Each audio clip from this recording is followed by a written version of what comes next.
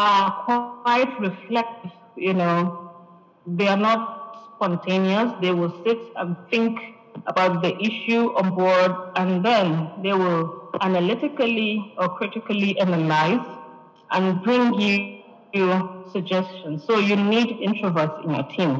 The noisemakers are normally the ones that are carried along, but a leader needs to sit down and see the different personalities within their team and find best ways of engaging those people that don't normally like to talk. If you notice that somebody doesn't like to talk, you can ask them to write.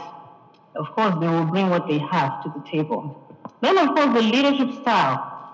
An autocratic leader wants to always be the one, with the solutions. It is always what they bring to the table that they push to you. There's no room for you to change anything. There's no room for you to bring anything, to the table. But then a democratic leader will definitely allow you, to have divergent views and improve on the system.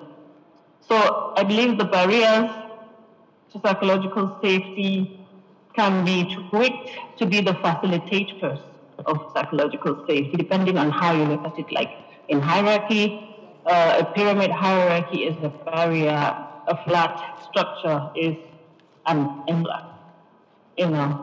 A good culture, a psychologically safe culture in an environment is a facilitator. And then the personalities, leadership styles. Let's move to the next interpersonal risk-taking in teams. Like I said earlier, it's not enough for the leader to provide the safety. Within the teams, people have to be able to take risks. You have to encourage your people to take risks. Because without risks, you're not moving anywhere, stuck where you are. You don't hide your own abilities so that people are comfortable with new things to you. They you know everything will not be comfortable enough to come to you. So somebody in my team wanted to ask about something, and I said, "Well, I don't know." She was shocked. Like, they expect that you know everything. No, I don't. In fact, I'm hearing it for the first time. So I love the ability. That's how.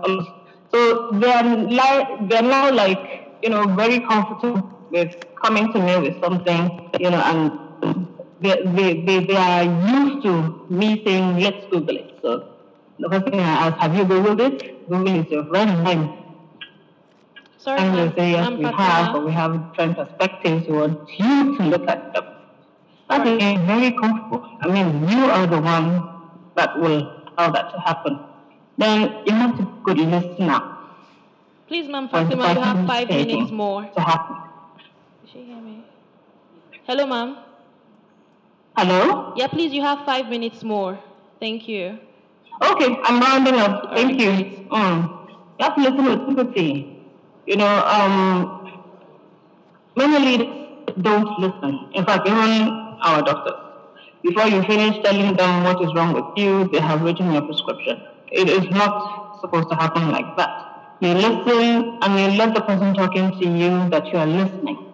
There are non-verbal cues that will show the person that you are listening. So, and then you offer what you offer. You have to show them that you understand what they're going through.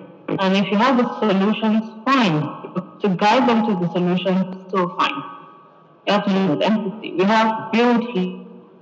It's not enough to be a good communicator. Listening communication also, because if you don't listen, well, how do you understand what is being communicated and even provide your own feedback? Allow people self-work. In the past, we are told that when you get to the gate of your organization, you're supposed to leave home at the gate, just come in. No, that is not going to happen in this instance, because you are a worker and then you are a human being before you became a worker. So how do you expect that anybody would leave themselves at home? So you bring your whole self to work. You as a leader are supposed to know when something is wrong with somebody. From the first good morning, I see that you're not smiling, I see that you're not wearing makeup, anything the matter, and you come in. I look one, I recognize for safety in the workplace. Safe environment is work accepting. There's potential for growth, learning, you share skills and knowledge, welcome changes and new ideas for improvement. There's constructive conflict. There has to be conflict. An organization without conflict, a team without conflict does not improve. You have to have a culture of trust. Then when you look at the other side, an unsafe environment is extreme.